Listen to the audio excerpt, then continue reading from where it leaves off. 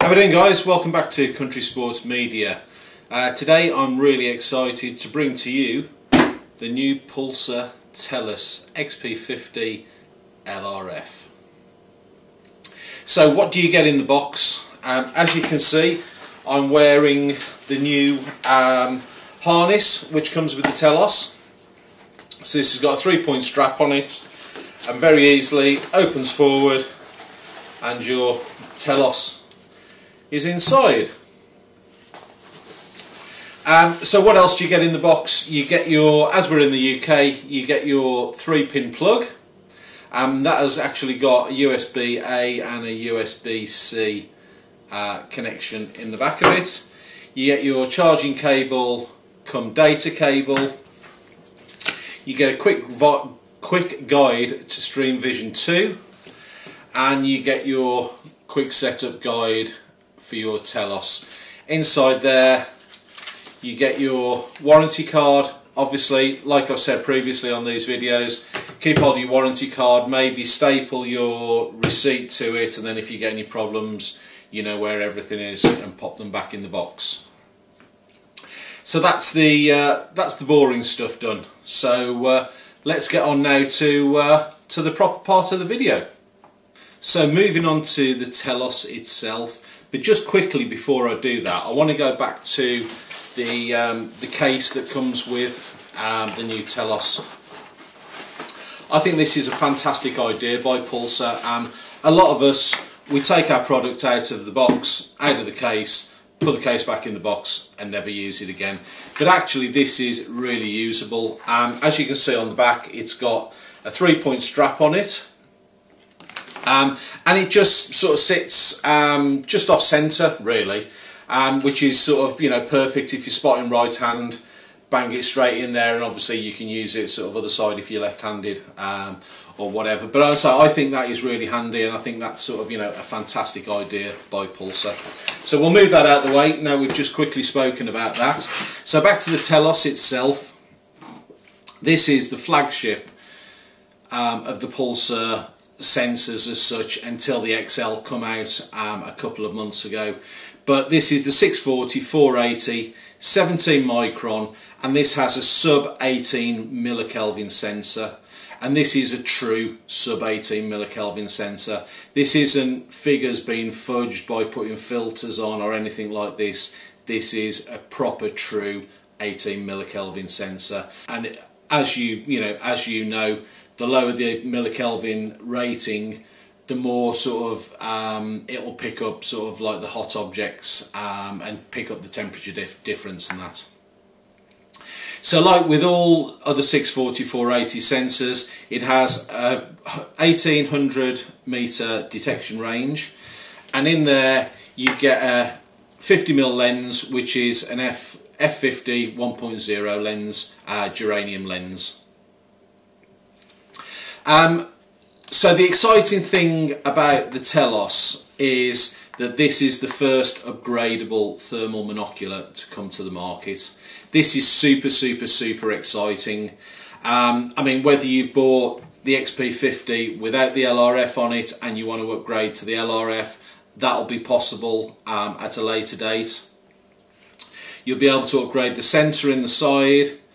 As new ones emerge, you'll be able to upgrade the screen in the back, and even possibly upgrade the lens as well. So this is a super exciting thing that has come from Pulsar, and I think it's really nice. You know, we've all sort of followed the journey from the very early Pulsar devices through. And it is a pain when sort of, you know, you've bought the latest and greatest thing out there, and all of a sudden, sort of 9 months, 12 months down the line, somebody brings out a new one. You're like, oh, you know, I really like the new one, but I can't quite afford it.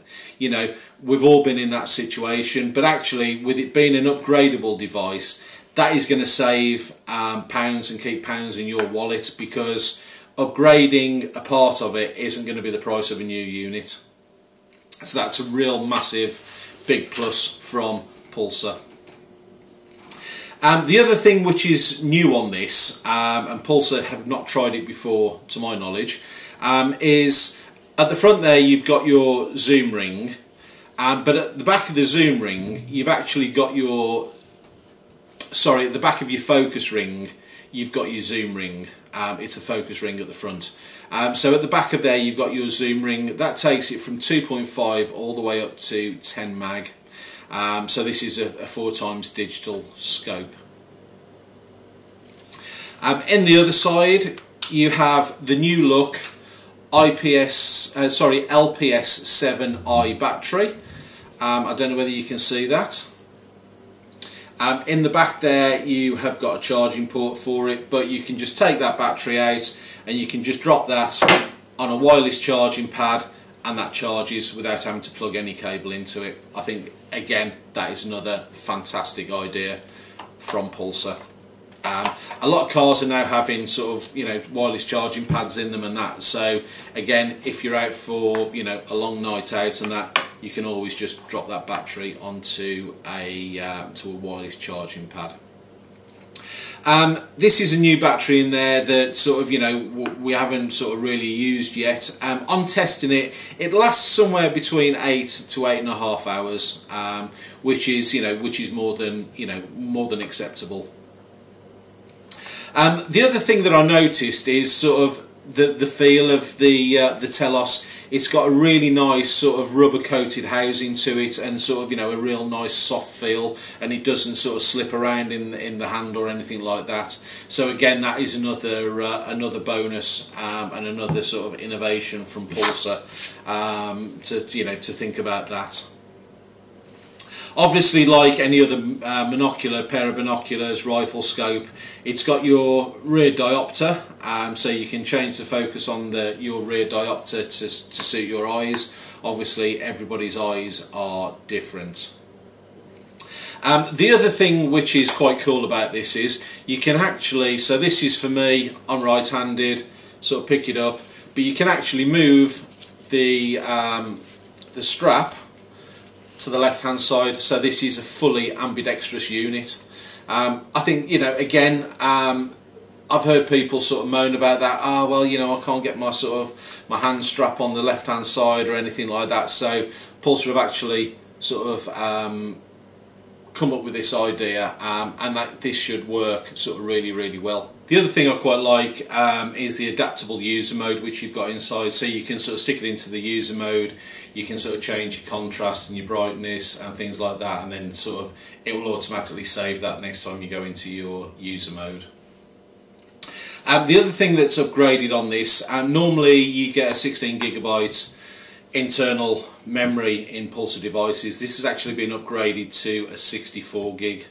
So that's sort of, you know, really cool. Not that many of us run out storage on them, but you know, you're definitely not going to run it out with 64. I memean, that's going to be sort of thousands upon thousands of pictures and probably 1,000 videos, no doubt.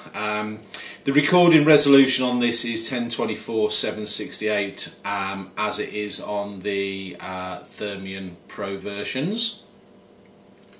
You can connect it to Stream Vision 2, that's available on iOS and Android.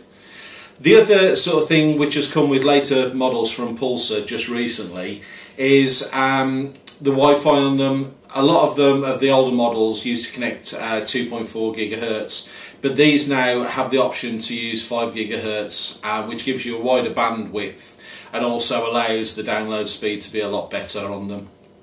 So again, another plus there from Pulsar. As with all other units, it's IPX7 rated.